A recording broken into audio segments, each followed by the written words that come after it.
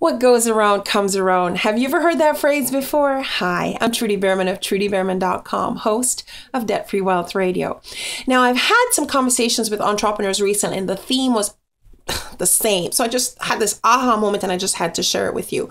We were talking about different ways to boost sales of our products. And, I mentioned some resources, some websites, some products that were out there that could potentially achieve that, help us, move our products even more. And as we had these conversations, like, maybe I could do it myself. Oh, it's too expensive. Not right now. All this stuff. And I'm not selling them anything, right? I'm like, whoa, hold on a second. The same conversation that you're having right now, remember it. Take a snapshot of exactly what's going on in your head, because this conversation that you're having about why you don't want to purchase item A or item B right now is exactly the conversation that those potential clients that you're hoping will shop with you are having as they look at your product or service. So think about it. Now, I'm not saying you have to buy everything that's out there. I'm just saying, think about that conversation. Why won't you purchase something that you've already identified that you need and could potentially do what you're looking for?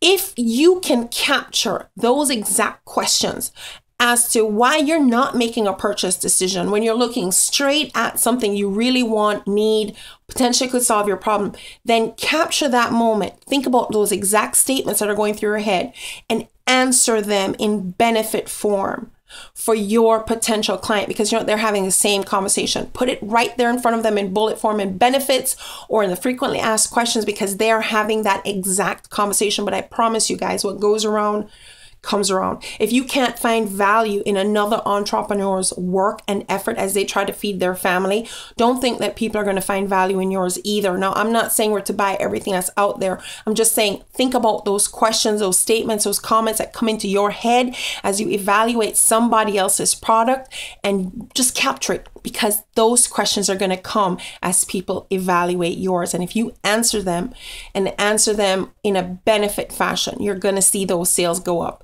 But remember to always value somebody else's effort, because nobody works for free, unless, especially in the commercial space. There's a lot of humanitarian, wonderful volunteers out there, but in the commercial space, we don't really work for free. So guys, that's just my word for you today. And listen, if you found this video to be of any value, can I ask that you would give me some love? Like my page, comment below. I hope you do, because I look forward to connecting with you.